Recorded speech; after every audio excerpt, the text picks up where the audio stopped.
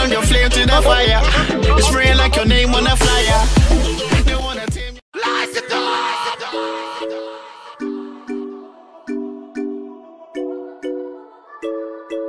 I want y'all to know the truth. You know what I'm saying? Everybody love old school Nutty Bling. Everybody love old school. And the reason people love old school is because the artist was hungry. So they was hungry for their craft. They was hungry for everything. And the way they was hungry made us hungry for them. And we had to go search for them. We had to go look for them. And the old artists, they used to come out and they used to come to community events and they used to be part of their fans. They used to come out, play soccer games and just do shit. But these new artists, and I'm sorry to make it seem like I can't stand y'all, but y'all get on my motherfucking nerves. I just can't lie. Y'all some social media spoilt ass babies. Like, y'all motherfuckers know how to get people to like y'all on Instagram. Y'all know how to get controversy going to get people to talk about y'all. But y'all don't really know how to make music that lasts or music that connects or shit like that. Because when I'm still looking for that music, it's still the old artist that's giving me the shit that I need. These young motherfuckers is like some fucking old ass Duracell batteries, not even Energizer. They hype as fuck for a time, but then the bitch just dead. You know what I mean? The fuck you at? You know what I mean? They not even like that Everlast. They some just raggedy shit, most of them. You know, and I got friends overseas, DJs from all kind of radio stations that's always like, yo, Nick, yo, what's the hot shit in Jamaica? Who the hot artists? And to be honest with you, I always sit there with the boo-boo face the past 2 years where I'm like, people in Jamaica. I could tell you who on the island they say is hype, but I can't really tell you who really can sell units. You know what I'm saying? I can't. Like, where's Alkaline? Motherfucker just disappeared on us. He was hype as shit for a minute, then he disappeared. You know what I'm saying? Cartel went to jail, and then we thought Mavado was just gonna come and run shit. Where he at? Who else we got? Idonia doing all right. He doing good. Idonia doing good. I want to see him do more. But Idonia doing good. Konshens, I love. Konshens is like radio dance hall. I know a lot of y'all kind of look at him like he's stush and he like stuck up and shit, but he got a formula and y'all need to understand that and kind of respect that. I love Konshens. I think he's all about the work and he's all about the music, and that's why I love him. So I'm a big Konshens fan. Who else is new that I like? I love Spice. I wish Spice could get some radio hits though, because the last radio hit she had was with Cartel Rompin' Shop. So I'm really hoping Spice can find her niche to do more radio friendly songs, but she's so far cemented in making us broke out and squeeze up all kind of things and skinning out our pum-pums. She's so good at it. That gum, de gum, de gum, de goo, de gum. Anyway, yeah, but what about the young progress? What about the young progress? The young artists, I'm bored. I'm bored. Exactly, Ava Rose. These new artists want to be rock stars, not musicians. I'm bored. I like Rygin King, but I'm going to tell you the difference between me and a lot of people. I'm a radio personality and a radio DJ. I'm a full radio DJ. I'm not one of the radio DJs that wants to be in the club DJing and stuff like that. So when I listen to radio music versus dancehall, hardcore, industry dancehall, it's two different things. And that's the unfortunate fuck up people be doing. They be trying to take the club and put it on primetime radio when that shouldn't be the same thing. Primetime radio and club music is not the same. Primetime radio is where you would put the Shaggy and the Sting, the Sean Paul and his numerous collaborations, the Charlie Blacks and his numerous collaborations, the Junior Gong. That's where you put that. Nighttime you go dancehall on radio, but overall the lines have been fucked up in the music industry. And that's why we keep doing this hamster wheel, because the greater audience, the international audience, they're not going to so much quickly gravitate to the Rygin King right away, the Teja or any of these artists right away. So the way that we can get them to be more acclimated is by giving them that spoonful of sugar they love, the Sean Pauls, the Shaggies, and stuff like that. What do you mean you guys are not listening to real artists? President Mega, you don't know nothing about me. You don't know nothing about me. Because if one thing I know is music, I have broke a lot of artists. And I don't need to talk about which ones of them. They know who they are, and I know who they are.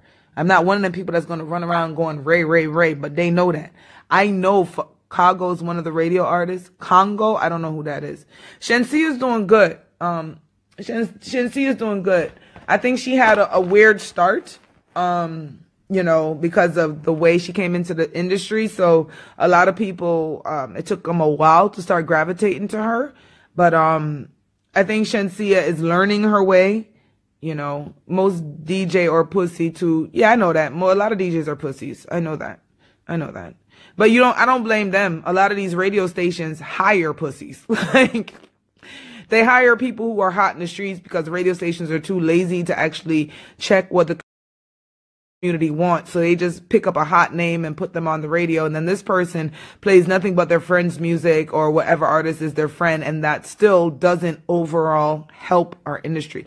Bounty Killer is a legend. He's a boss. There's nothing to talk about with Bounty. Bounty's in a class by himself. Bounty doesn't have to make another song in his life, and he will always be Bounty. And that's what people need to understand. I love Aishana, but I'm fucking tired. Aishana need to come out with a fucking song. Where the fuck is the music, Aishana? You're fucking gorgeous. You're beautiful. Your pictures, your snaps, your boomerangs. Where the fuck is the music? Fuck. That's what I'm saying. These new artists are spoiled. They're spoiled. They're spoiled. When I watch Wayne Marshall on stage tonight, and I watch how he was writing the rhythms and how he was delivering his songs from start to finish. You don't listen to radio. That's okay. But that's what I'm saying. These new artists can't even do that. The veteran artists can do that. But these new artists can't do that. They've never had to struggle in a way that the veteran artists have. So yes, they've had their struggles, but they haven't had to struggle like the artists, our veteran artists that we love. And that's why this new music is not really resonating like our veteran artists, the way they put music out there. Shenseea no good. She just don't have any challenge except Spice. Shenseea is good. I won't ever say Shenseea is not good. Shenseea and Spice are nowhere near on the same caliber. I will give you that. But Shenseea is good. I remember when I first met her, take away all the hype, and I just met her. And I listened to her sing Raw, and I interviewed her and I talked to her about what was going on. That girl is extremely talented. Shenseea is extremely talented. But unfortunately, this is just my opinion. I might not be right, but I feel like when you're an artist and you come prepackaged in a tin, meaning you don't have to have the same struggles and adversities that a lot of these other artists have had.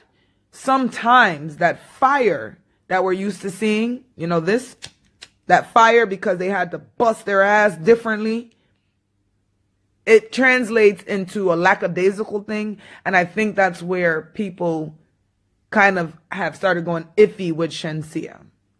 It's just my opinion, and at the end of the day, it's good and it's bad. She have a strong team, Romesh, which is amazing. Strong team. But yeah, I feel like the grit is what people are not seeing. And that's why they're still like, but she's fucking talented. So if you took away the team she has and you put her out there in a more raw music industry setting, I think you guys would have acclimated to her easier and faster. But at the same time, her talent is no different. It's still amazing. Pussy is a strong part of a woman. These DJs must be something else. Pond scum. You damn right. Pussy is a beautiful thing. I love the word pussy. Pussy, vagina. I think women should look at their vaginas all the time. Shano is nice, but Shano has not found those songs, the catalog, the steady catalog. I think the new artists just about the hype. Exactly. New artists are mostly about hype and money. They don't have love for the industry. And when you see artists coming in here and they don't show respect for the veteran artists, you know it's about the hype and it's about the money. It's not about the love of the music business. You can't come in here and disrespect any of these artists. It doesn't matter if the veteran artists don't have any new songs out there. These are motherfuckers that paved the way for y'all bitch asses. The Beanie Man, even the Mr. Vegas, as much as y'all want to meme his ass, Mr. Vegas is a fucking legendary. I am start sing J. I am make people understand what is sing J. You understand the broke jaw shit. sing and DJ. Would you? All these motherfuckers. So if you in this industry and you don't show that respect, I don't give a fuck if your elders look cuckoo for Cocoa Puffs. There has to be a certain level of respect. I love Popcaan. Fuck every other new artist. If we want to talk about the new school, Popcaan is my only little munchkin motherfucker. I love that little punanums. Me love Popcaan like me can't love him no more. And I didn't used to like him. I thought he was a hype little somebody. Like on some real shit. I remember the Welcome to Jamrock cruise, he was supposed to perform first. And I heard a rumor that he said some shit about how many Instagram followers he had and the rest of the artists don't have followers like him. And I was like, who is this little motherfucker acting like that? Instagram followers does not mean shit.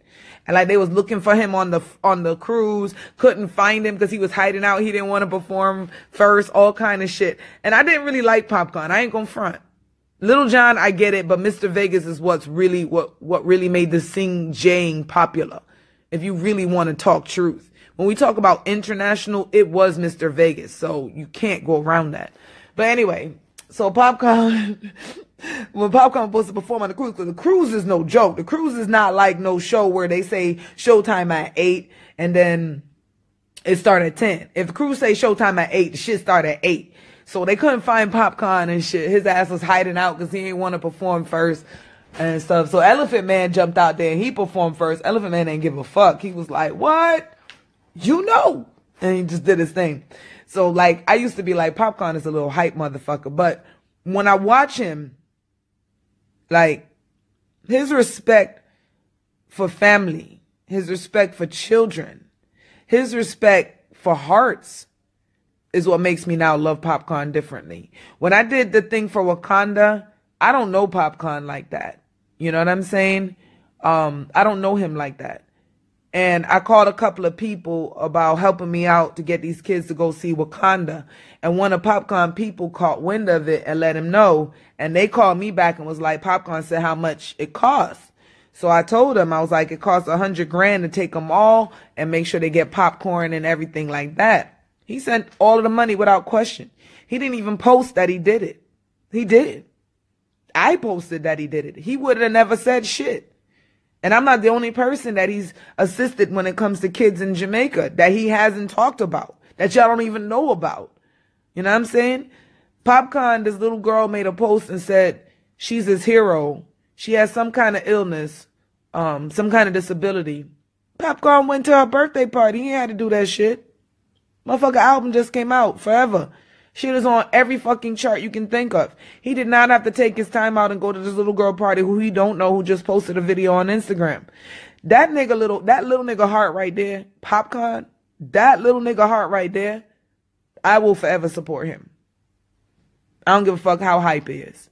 Because I see that the more money he makes, he's willing to take that same money and give it back to places where it's needed. And it's people like that I fuck with all day. All day. So big up to Popcaan. This is Nikki Z Raw Show. You monetizing through Instagram?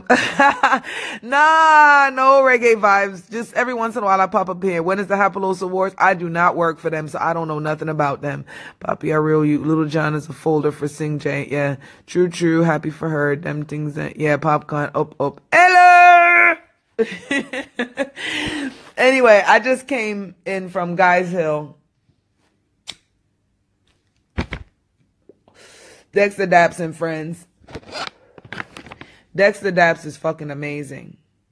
Octane is cool. Yeah, I'm very blunt. That's why a lot of people don't really like me, and I have a lot of enemies in the industry, and they try to make my career harder, but I don't really give a fuck. It is what it is. What's my day job? I actually do a radio show. Mellow FM opened up a new station called Energy. So I do the morning show on Energy, 6 to 9, Monday through Friday. But my biggest thing, what I mean about what? No, I'm not VP of Hapalos. I left them in May. My job is about this industry and helping and radio and doing things progressively. So a decision had to be made because I wasn't happy. I ain't gonna front. I was not happy. This is what I love to do. I love radio. I love talking to y'all. I love waking y'all up in the morning. I love making y'all feel good. I like coming out and telling y'all the stories about all of these different artists. I love like presenting that shit to y'all. I don't want to just make money off the industry. If it was just about making money, I would have stayed in fucking Connecticut and kept working on hip hop radio, because hip hop radio paid more. When I have my gigs doing hip hop radio, there's no question about my motherfucking paycheck. You know what I'm saying? The shit is there, but that's not where my heart is at. And I'm just never been a person that's been all about money. Hey, Waterbury, Connecticut. Whoop, whoop. Yeah. Honestly, when you say you go on energy now, I don't want none of y'all to tie me to no radio station, period. I have my podcast that I have, Nikki Z's Hot 20, that is on like 13 stations right now. It's on iTunes. You can find it on my website, queensofficial.com. My goal is to push that show so heavy that every radio station around the world airs that show. It's like my Casey Kasem version for the Caribbean. But the morning show I do on energy, I love that. Like, I love being able to talk to you in the morning. Would you give a brother some advice of the air? Would you give some brother some advice? If you're saying give you advice on being on air, I would say be your fucking self.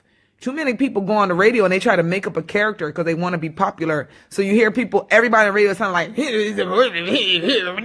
they start doing that weird thing. Yeah, they fucking annoy me. When you go on radio, just fucking talk. Like, no matter what kind of person you are, be who the fuck you are. Because there's always some kind of people that think like you or are like you. So be free to be yourself. That's the only advice I give radio people. Be free to be yourself. I love you a long time. Thank you. Hey, Tian, thank you. Off-air advice? Off-air advice? Be your fucking self. My advice on air and off air is the same. This world is so fucked up and it's forcing us to try to fit into shit and be shit that we don't even want to be. Like, this fucking, even this reality TV shit, you know what I'm saying? This reality TV has turned a lot of us fucking crazy. Because we look at the TV and we see these girls in Gucci and Louis Vuitton and these fancy bags and shoes, and I don't even know all these name brands. I don't give a fuck. But it makes you want things that ain't even for you. Who the fuck cares about a bag or shoes? Who the fuck wants friends who only care about you because you have these bags or shoes? Who the fuck wants a man who only cares about you when you dressed up? Like, my niggas, for real. Like, it just don't even make no sense. The only thing that makes sense is being yourself and loving yourself exactly how the fuck crazy you are, you know? Yeah, thank you, Outlaw. Like, the other day, I got somebody who's supposed to, like, I've been looking for a manager for a long time, right? And no, I don't do Fame no more. They hired some fucking crazy person and a whole bunch of us quit. So I don't fucking work there. That's why I said don't tie me to a radio station, because if the energy ain't there, no matter what the job is, I'm leaving. If the energy is not there, you know, I don't recommend nobody live how I live because it's not exactly stable, but I don't think I was meant to be a person that was supposed to be pigeonholed into one thing. I'm supposed to experience things and then be able to translate it to other people, and hopefully maybe I can get somebody to feel better that was going in a bad direction or something like that. I just feel like that's just always who I've been meant to be. So it doesn't bother me when I have to leave a place for pissing me off or if my energy is wrong. You know what I'm saying? So, but I don't recommend that for everybody, because sometimes you have certain responsibilities and you cannot just up and skate. But I do recommend that if the job you have or if the life you in is not bringing you joy, fucking figure your way out. You know what I'm saying? Figure your way out. If you ain't got the fucking money to do it, let me tell you how you do it without the money. Hey, Jaswad, baby. Let me tell you if you don't have the money, right?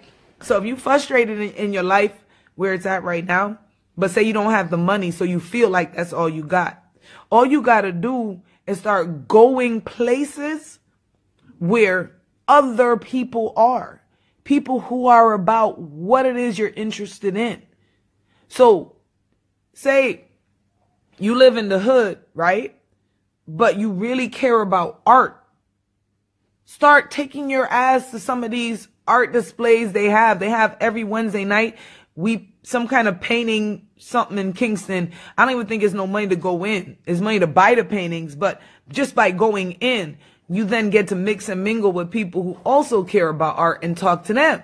So now if you care about art and you meet people who are already established in art, maybe you can intern and help them. You know what I'm saying? Fuck that shit. If we sit here every day and just worry about how to impress other motherfuckers on social media, we about to be a bunch of fucking bums that just look good online. And I ain't about to be no fucking bum. And I don't look good online. I look good in real life. Online, I don't think I translate as pretty. I'm prettier in person. But anyway, I'm just telling y'all, social media scares me. What it's doing to people, it scares me. It's a bunch of enablers on social media, and they see fuckery that they know is wrong, and they say, well, leave the girl, let this man, let them live their life. Fuck that shit. I'm telling y'all, fuck that shit. Because that's like throwing away your moral standing, your moral values. Fuck that shit. Don't listen to that shit. You know what's right for you. You know what's good for you. And you need to pay attention to that. Don't pay attention because somebody else said it. Pay attention because you know it's right for you or it's bad for you. All right? Yeah, fake people is everywhere. Fake people is everywhere. Tanzania! I need to come out there to come chill with you. Ooh, Natural Bridge! Ooh, Lady Ann. Hey, girl. Anyway, like I said, I just came in from Dexter Daps. That shit was a horrible drive to Guys Hill, but Guys Hill got some fucking vibes. So I gotta go. I gotta go. I gotta go. There's more issues I want to address. Like on some real shit, there's more issues I want to address. And I'm telling y'all the truth. I'm in this part of my life where I'm doing a very big change. Like, because I just feel like I can't just do things to do things. I just can't do things just to collect money. I can't do things like that no more because that shit don't make me happy. I've been in positions where I've made lots of money. I've been in positions where I made less money. And I realized that the only time I was actually happy was when I was doing something that actually made somebody else happy. So I've been working with Alligator Head Foundation. Because I'm a big sea fan. I love the ocean. So I plan on doing a lot more stuff that feeds my soul. That's what life is, y'all. Life is more than that, all right? Life is feeding your soul. And ladies, one of these days, I'm going to come on here and me and you going to have a chit chat because we got shit fucked up. You understand? 2018 relationships are not the same, so we need to stop having the same expectations for these relationships. So I need to talk to y'all ladies one-on-one. Next time you see me come on here, it's going to be me talking to y'all. And I'm not going to tell y'all what to do, but I'm going to tell y'all certain things because it's 2018. So if you still expect the relationships to work the way they did in the 90s or even in the early 2000s, I'm here to tell y'all that y'all really in a fucking bad space. All right? And the only way relationships are going to be able to move forward is if every single last one of y'all, men is a whole different story. I'm just talking to the ladies right now. Is if every last one of y'all start loving yourself first.